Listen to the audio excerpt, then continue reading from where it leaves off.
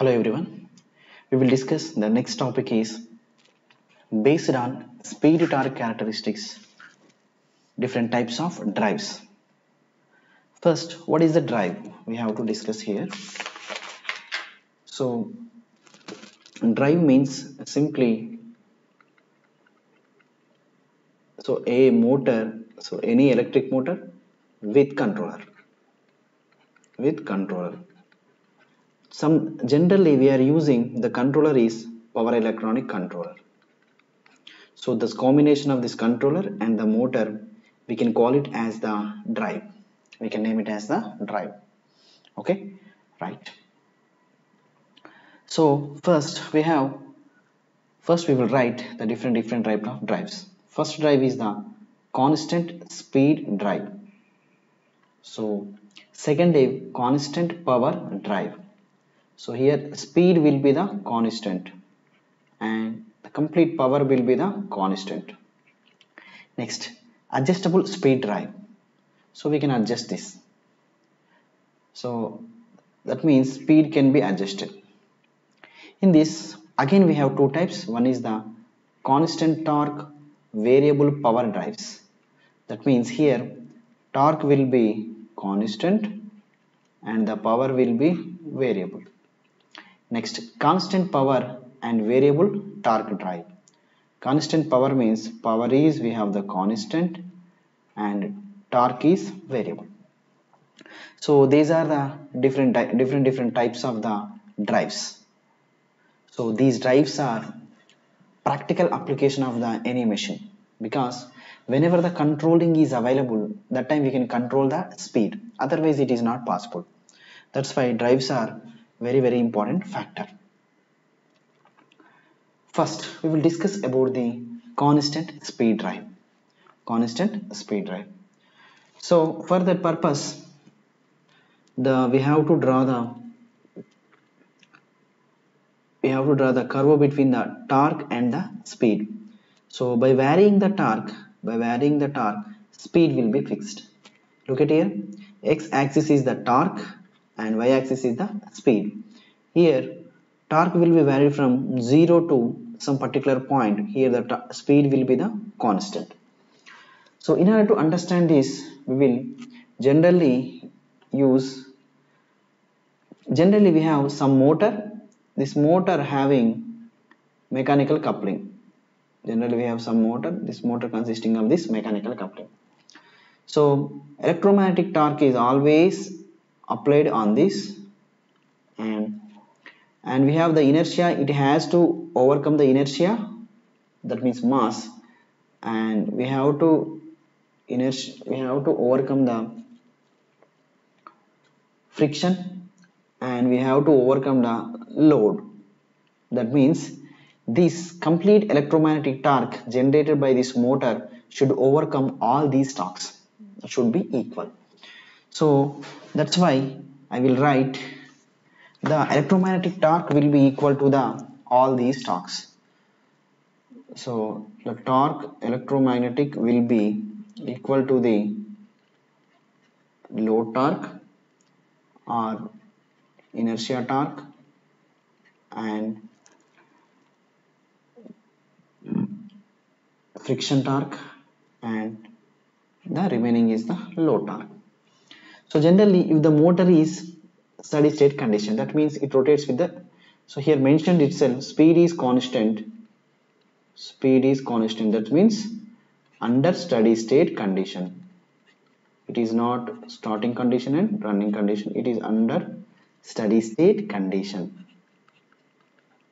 That means automatically this value will become 0. J d omega by dt will become 0. Moment of inertia will become 0. Then we can remain the electromagnetic torque equal, this value will become 0. The remaining is moment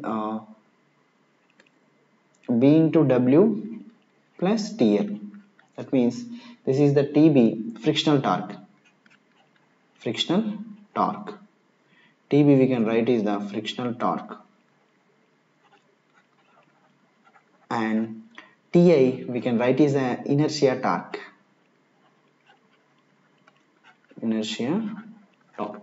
Okay, finally we can write the speed. Here the speed equaled electromagnetic torque minus the load torque by b. Okay, so by using this phenomena here, by varying the load torque, speed will be the constant. Speed will be the constant. This is the relation between the speed and electromagnetic torque and the load torque and the frictional constant. Okay, so here it follows the that thing. Next, so what are the applications we have? Constant speed drive. The applications for the constant speed drive is, first it will be used as the fan. Generally in domestic purpose, in industrial purpose, we are using so many fans, that is the nothing but the constant speed drive. Next, centrifugal pumps. Centrifugal pumps in generally these are used in agriculture. Those are the centrifugal pumps. Next, hydraulic pumps. So we have much applications the hydraulic pumps. Okay, lathe machines, in the cloth areas it will be useful.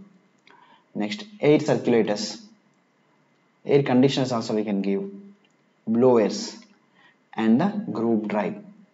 These are the different applications for the constant speed drive. Here the constant speed drive is generally a shunt motor. This is a very important thing because the flux is constant here. So generally you can look at E equal to speed equal to EB by phi. Flux will be almost constant. EB will be slightly decreases. Speed will be slightly decreases. Not high, slightly decreases. So that's why constant speed drive is shunt motor. Constant speed drive is the shunt motor. Okay. So this is about the constant speed drive. Next, constant power drive. So here name itself, it is a constant power drive. How can we write the power? Power equal to, torque into speed. Power equal torque into speed. So how can we define this? Speed is angular velocity. So we can write 2 pi n by 60. 2 pi n by 60. Right. So here the power is proportional to two things. One is the torque, another one is the speed. Remaining all are the constant. That means the multiplication of the torque and multiplication of the speed both should be give the same power. There is no change in the power. Okay. Next. So here we should get power should be constant. That means the constant is torque into speed. From this we can write torque is inversely proportional to the speed. Torque is inversely proportional to the speed. Look at here, we have the torque and it is inversely proportional with the speed. For the low torque, for the torque value high, low speed. So it will follows hyperbola. Okay. Speed torque characteristics are a rectangular hyperbola. If you look at here, this is the rectangular hyperbola. It will follows the rectangular hyperbola. Right. So this is about the constant power drive characteristics. We have so many applications regarding this constant power drive. The first application is electric traction. Electric traction generally it must be useful in railways. Electric traction first. Locomotives. Locomotives means local trains. Generally in local trains means MMTS, those are the locomotives. Next, cranes. So we have, that the cranes are very useful to lifting the any weight. Cranes. Next, lifts or hoists, both are same. Lifts or hoists, both are the same here. Next, so these are the different applications. What are the applications? First, the first application is electric traction, second is locomotives, third is cranes, fourth is lifts or hoist. Lifts or hoists. Okay. At starting, high torque is required. Generally, we have some important point here. At starting, high torque is required. After starting, generally no inertia. We don't have any inertia. That's why we will get J into d omega by dt. Here we have no inertia means it will become J will become the 0. Then automatically J into d omega by dt will become the 0. Okay. So starting we have high torque. After starting it will become J d omega by dt. So that's why the speed will be 0.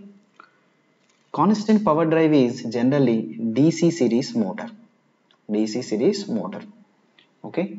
So constant torque, constant speed drive is the DC shunt motor, and constant power drive is the DC series motor. Okay. So this is about the constant power drive and constant speed drive. Okay. I hope all of you understand the session. Thank you.